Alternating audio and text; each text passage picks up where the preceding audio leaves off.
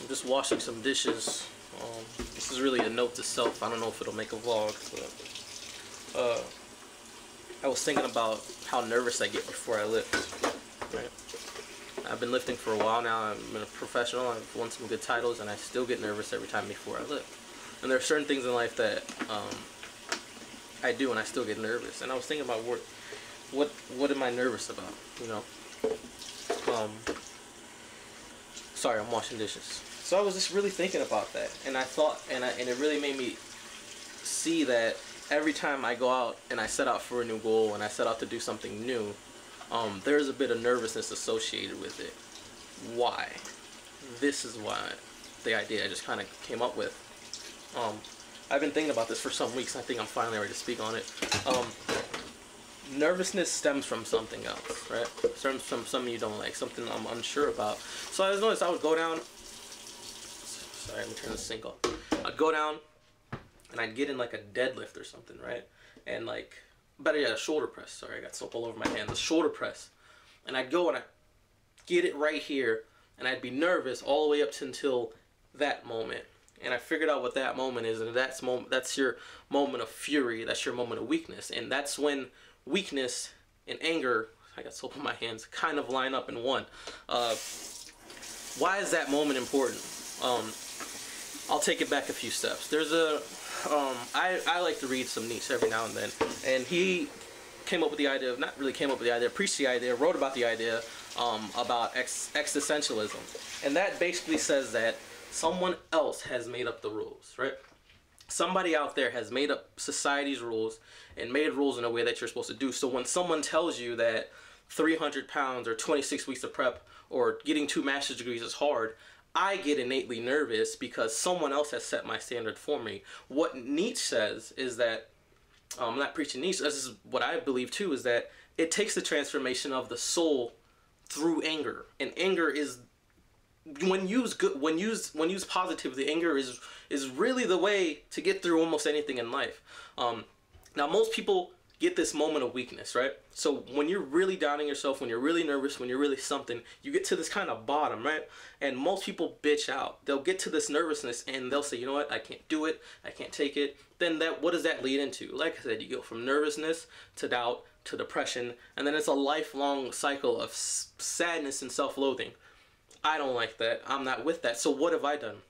I know that I've had situations in my life where, you know, I really haven't been too sure of what was going to happen. And with me not being too sure of what was going to happen, what did I do? I just got really mad. I just got really mad. Who did I get mad at? I got mad at myself. I got mad at the person I used to be. I got mad at what am I afraid of, right? So like Nietzsche says, this transformation of the soul, first you have to recognize what the situation is. At first, when I first recognized that, yo, I don't like the old way, right? I don't like the old way that this has been. I don't like these old goals. I don't like this old life. I don't like the way things have been going. I'm unhappy. You've never seen a war, a revolution, an uprising. You've never seen anything, and I can almost guarantee that there's no one that's had extreme success without saying, F that. Fuck that. I run this. I do this. I can do this. Who set these rules? Who set these rules that that this person has to tell me what I have to do, right? And it saddens me, and it really saddens me that people will live their entire life 100% ready to lie to themselves, because if you don't get angry at the truth and really go through with who you want to be, you're gonna be lying to yourself for the rest of your life. That's the beef I have with a lot of motivational speakers. I'm not a motivational speaker. I just speak my mind. Is that they're out here selling dreams, right? So they'll tell you this. They'll tell you this and that it sounds good, right? This sounds really good. And what they're doing is selling dreams because it's empty. They're not telling you that, you know what, like, I can speak and give you all the pep talks and everything I want, but if you don't take it within yourself and get really mad. Don't get mad and don't become a brat. Don't get mad and then blame the world. Get mad in here, right? Get mad in here. Go out there and tear the world up, man. It's your world, your purpose. Do what you want to do. I first discovered this through weights, right? through weights. I was like, well, why am I so nervous, right?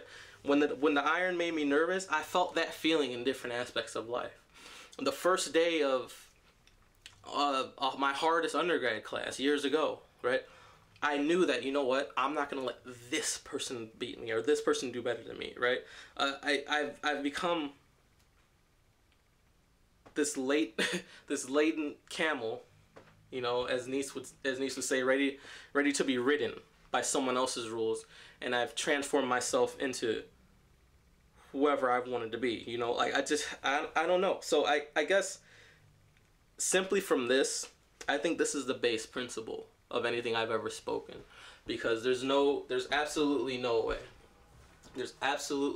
that anything I've ever talked about can be actualized or accomplished without first having one's mind really mad, you know. And this is why one of my favorite things to watch is People Before They Lift. Like, Lane has his mad stomp.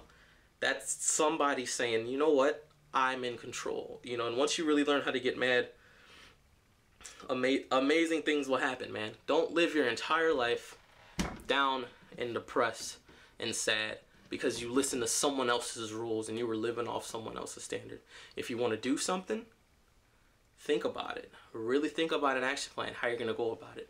And the moment that you get all your eggs lined up, I guarantee you, if you look back and you cross your arms and you're just like, man, fuck that, I'm going to do this, and really believe that you're going to do this. And if you really believe you can do it, anything is attainable. And it all starts with a little anger. Don't get angry. So when you feel nervous and when you feel angry and frustrated, that is a good feeling. Angerness is required, right? So this idea of the old rules that someone made up and the person that you want to be, there's a war. And I feel like I am in a lifelong war. You know, I have this, I wish I could know where it was. I have this voice in the back of my mind that's like, how can I even describe it? I have this voice in the back of my mind that's just constantly bugging me. Always bugging me, right? My baseline person that I am is such a really afraid individual of everything. He's really scared. I don't know why I'm so afraid of everything. I'm really scared of a lot of things in life. I don't know all the answers. I don't know what's going to come next. I don't know what I'm going to do. But I can tell you what, I have this little guy in the back of my head, and he's always willing to walk in the room, look around, and ask me, what the fuck are you afraid of? Let's do this. And he goes, man, and he goes for me. Get that thing. Get that person. Stop listening to motivational speakers. Stop listening to other people. You don't need anybody how to tell you to accomplish your goals. No one's gonna tell you. All I can do, I'm being honest, all I can do, people make vlogs, anybody who talks all this motivation stuff, all they can do is draw a blueprint of what to do, right? All they can do. In terms of you actually executing it and getting it done yourself, that's going to be entirely up to you, and you've got to go to war with yourself. From here to here, this is a war of anger. This is an innate internal conflict. No one's gonna do this for you, right? So what do you do, man? So it's up to you, really. What do you do? I mean, do you cower? Do you stay at homeostasis? I mean, do you let the doubt be real? Do you live your life and let something you made up in your mind, some doubt, be real? Or do you really just get a new spirit and tell yourself, you know what? I'm gonna try a new enlightened way of thinking and just really rage this through, right? And get really mad. People talk about YOLO, right? YOLO, right? How about YOLO? You only live once. You should really try to accomplish something you've never done. I've watched people's Facebooks, I've watched people's lives doing the same things over and over. It doesn't seem entirely interesting to me. I live a life where I've never seen anybody do what I'm doing. The combination of things I have in my life, the people I know, the people I'm surrounded with, I've never seen anybody do it. And I didn't get here by luck or by chance. Every day I've been nervous. Every challenge I've ever been, I haven't been afraid to do it. I've put my best foot forward. I felt that fear. I feel fear just like anybody. I know you guys admire me for what I say and what I do, but trust me, I'm one of you. I'm one of you in my kitchen washing my dishes, right? And just I think of these crazy ideas, man. So I don't know. I think that's really all I have to say. When you get angry, man, I don't know. I guess it'll really roll into structure. And once you learn how to really get mad and use that anger to propel you forward, that structure forms by itself. You know, people always say, I want to get organized. I want to know how to do this. I want to know how to do that. And that's the question I always get out. The one piece of advice I'll tell you somebody is that, are you really mad at the person you used to be? Are you really fed up with the person you used to be?